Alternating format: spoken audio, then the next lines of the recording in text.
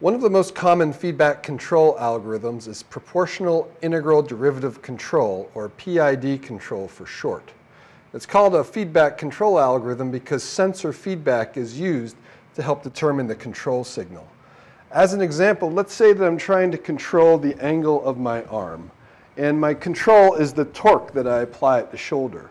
Maybe I want to hold the arm at 90 degrees, and it's currently sitting at 45 degrees.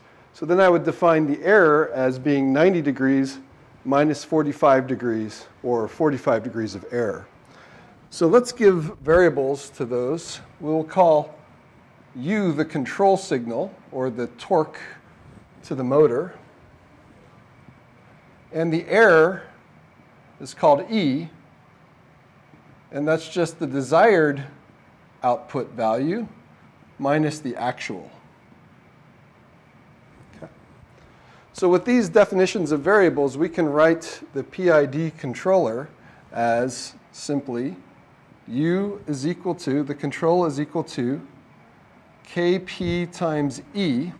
So K sub P is the proportional gain times the error, plus the integral gain K sub I times the integral of the error as a function of time, plus K sub D, which is the derivative gain, times the derivative of error as a function of time.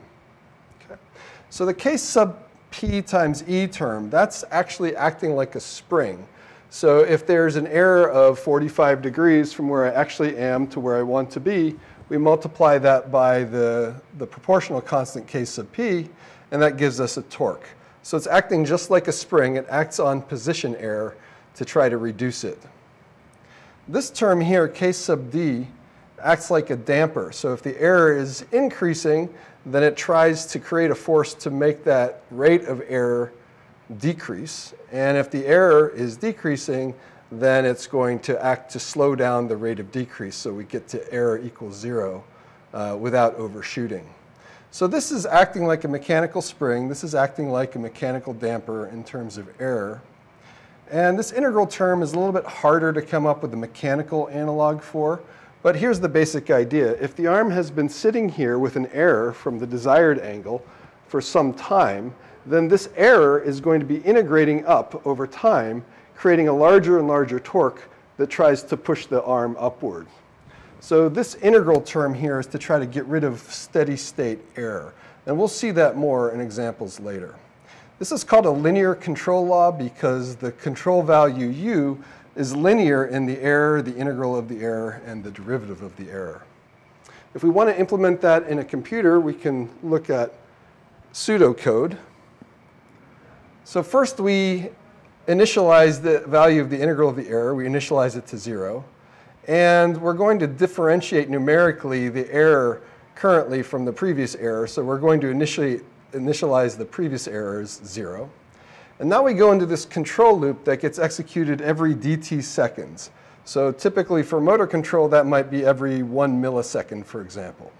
So every 1 millisecond, we're going to go in and calculate the error, which is the desired position, minus the position that we read from a sensor. Then we can calculate the derivative of the error by taking the current error, subtracting the previous error, and dividing by the time step. So now we've got E dot. And to calculate the integral of the error, we just take the previous integral of the error and add to it the current error times the time step dt. So this is a simple numerical integration scheme, simple numerical differentiation scheme.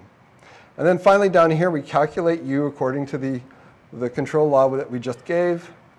Then, so the next time we can get the right numerical derivative, we set E previous equal to the current error. And then we send the control output, for example, the torque to the motor.